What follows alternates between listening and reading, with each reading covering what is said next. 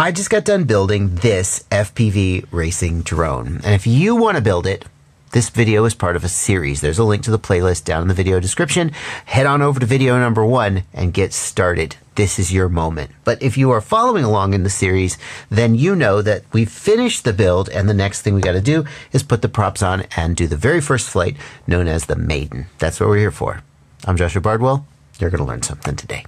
For now, though, I just want you to look at this lettering that's embossed on the top of the propeller. And one of them is going to read 51477R, and the other is going to read just 51477 no R. That's what you need to identify. You're going to have 2 that are 51477R and 2 that are 51477 no R. For this quadcopter, we're going to put the R props on the front left and the back right. That's the R props, and the not R props on the front right and the back left. And if you want to know why I did that, and when you would do that, and when you would do anything else, go watch the Propeller Anatomy for Absolute Beginners video, linked down in the video description. Next, we're going to put the nuts on the motor shafts, and believe it or not, there's a way to screw this up. Like, what are you talking about, Bardwell? I've been putting nuts on bolts for my whole frickin' life. Check this out. These nuts are what's known as nylock nuts, and they have a nylon insert. That's what this little white thing is here. And the purpose of that nylon insert is that it squeezes down on the motor shaft and it keeps the nut from backing off. If the prop is subject to some kind of shock, like you hit a branch or something, or in just normal vibration, these nuts can work their way loose. And there's various ways to solve that problem. On big aircraft, they'll lock the nuts in various ways. But on these little aircraft, we just use these nylock nuts. And the reason that causes a problem for some people is that there is resistance when you initially go to tighten the nut down. And about 2 or 3 times a year, somebody posts this picture on Reddit or Facebook, and they ask, is this right? Because, like, the prop is loose. That can't be right. But the nut sure seems like it's all the way tight. And what you got to do is, you got to get in there, and you've got to tighten it down the rest of the way. And the first time you do it, it will take a little bit of force to cause that nylon to deform, but then it'll be fine. And the next time, if you have to loosen that nut again, the next time you tighten it down, it'll be a little bit easier. Eventually, the nylon just wears out and it doesn't hold anymore, and then your nuts sort of come off while you're flying. Don't let that. So you should see that the nut is all the way cinched down, and you should see that if you take and you try and like wiggle the prop while holding the motor bell, you should see that it's relatively secure. Don't over tighten it, or you can, like, the prop can get stressed and actually shatter. But you definitely want it tight enough that the prop doesn't easily move.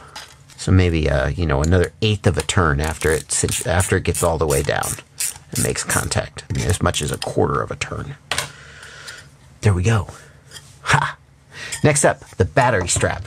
Ooh, the battery strap. To insert the battery strap, you're going to take the Velcro side and turn it down, and then you're going to pass it through here underneath the top plate and above the flight controller. You might find this difficult to do, but make sure that you don't, like, accidentally catch any of the wires. If you put the battery strap underneath one of your wires, it'll pull on it, and that won't be good. So we're going to put it in like that, and I don't think this kit comes with a second battery strap, but my opinion is that you always want 2 battery straps. They're more than twice as strong as one. So I'm gonna get a second one, and if you have a spare, I would use it. The second battery strap we're gonna put right here. Again, be careful about your wires, be careful about your antenna cable. Don't accidentally snag that stuff. And then we need a battery. Now I'm going to show you how to mount your battery, but I want to show you something else first. This balance connector flopping around loose. You need this to charge the battery, but oftentimes while you're flying, the balance connector will get hit by the prop because it's just sort of flipping around there. One thing you can do is you can pass the balance connector up through the main XD60 lead, and then it may keep it in place. The other thing that I like to do is get some of these big honking rubber bands and just put it like so, and that will keep the balance connector out of the prop. The other trick that I use is, this is a fully charged battery. When I finish flying and take the battery off the quad, I real quick, just like that, this is a used battery. And then after I'm done charging, I just put it back on and it is ready to go. When you mount the battery on the quad, you must give it some thought, because if you mount it carelessly, you will end up chopping your battery lead and potentially ruining a perfectly good battery, and those things are not cheap. Well, if I do it like that, it's gonna kind of get pushed back here, and I kind of don't like that. And this one is gonna get pushed back, and maybe the prop would hit it. I really like that to come forward. If we come over the top, that's not ideal. But at least now this wire is being pushed to the front and out of the way of the prop. So that's good. That might be this thing to do. Now you get this just this loose bit of cable flopping around out here. Kind of don't love that. I think that's what I'm going to do. I'm going to turn this around backwards. And then we're going to cinch down this strap good and tight. Cinch down this one good and tight. And yeah, okay. And then, yeah, if I just pass that like so. Oh yeah, I like that. That's not the best. So the problem with this approach is we've got this big loop of cable here off here on the rear, and it could get snagged by something, and that's not ideal. Let's see if we can come up with a better way to do this. If I just take this to the side here, oh yeah, that's going to be the one. That's not bad. This is probably not going to end up in the prop because of my zip tie. Will keep it out of the way. This is relatively secure. Can even move that forward a bit. Well, I don't love that. That's a bit of a mess. Can we do this? That's better. That's better. I think that's okay. Yeah. So now we don't have any sort of loose wires waving around. We don't have any big loops of wires. Everything is secure.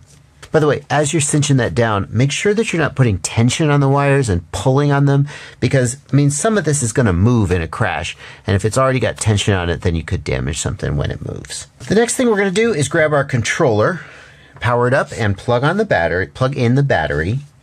Welcome to HTS. And we're going to do an arm disarm check and a failsafe check. We're going to do that check with the props off, and the battery plugged in. I'm going to arm.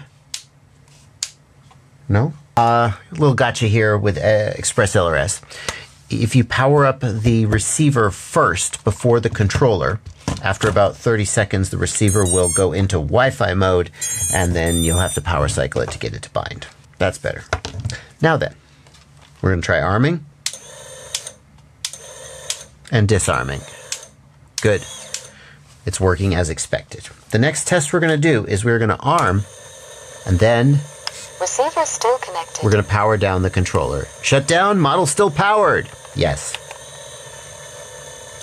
And the motor should stop within just a few seconds. And it'll begin beeping. That means that your failsafe works correctly. That means that if you run into any problems and you failsafe it, it will not just fly to the moon and disappear.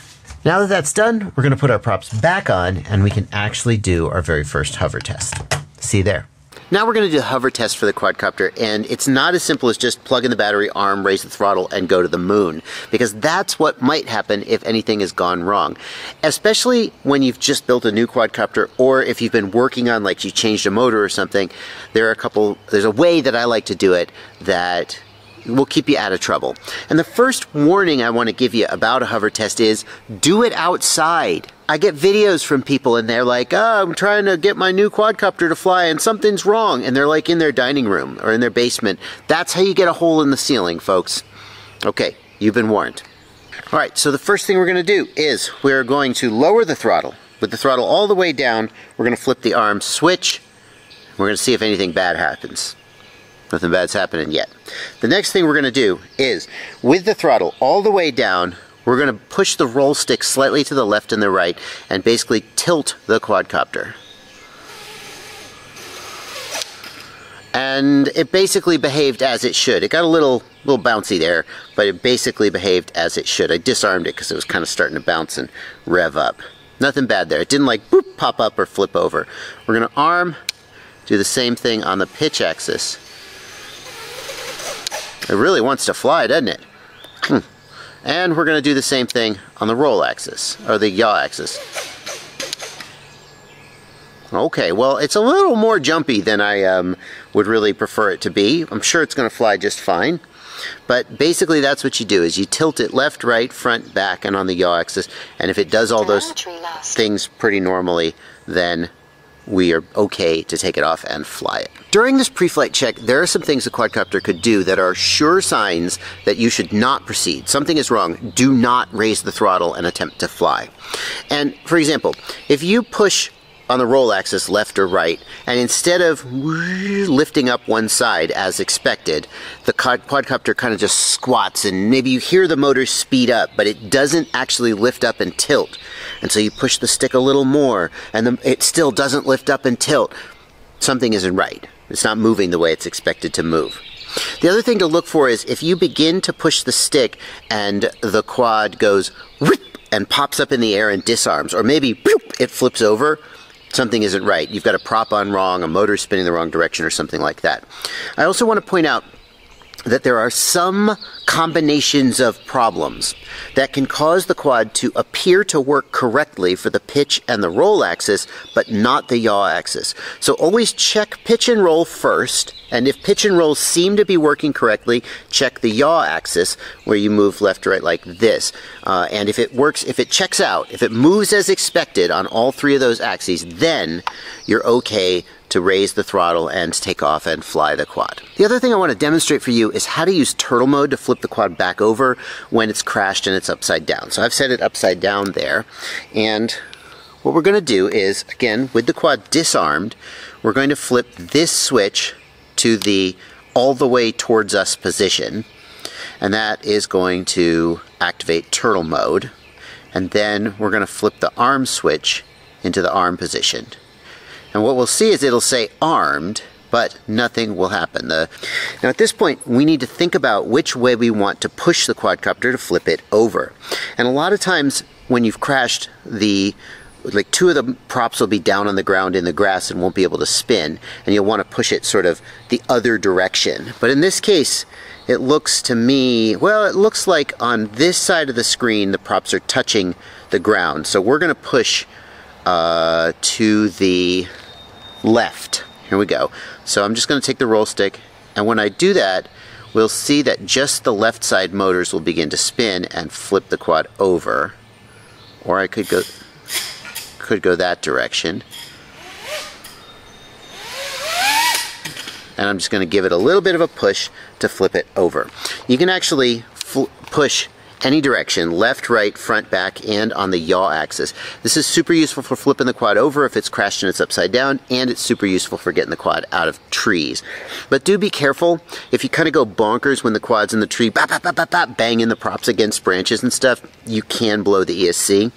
So you might want to be a little careful with it. And as we go into this flight, I just want to congratulate you for completing this challenge and say how proud I am that you have gone through it, and how honored I am that you've gone through it with me. If you've accomplished a maiden flight, you have accomplished something truly significant. This is an incredibly challenging hobby.